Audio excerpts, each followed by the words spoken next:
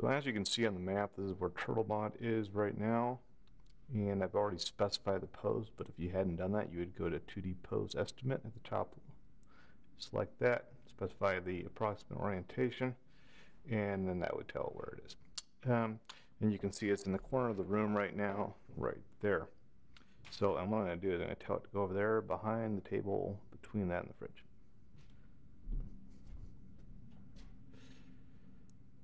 The way that I'll do that is I'm going to go ahead and click on 2D nav goal. Click there, and I'm going to tell it to go behind the table just because it's a relatively tight corner. Do that, and we'll go ahead and launch TurtleBot.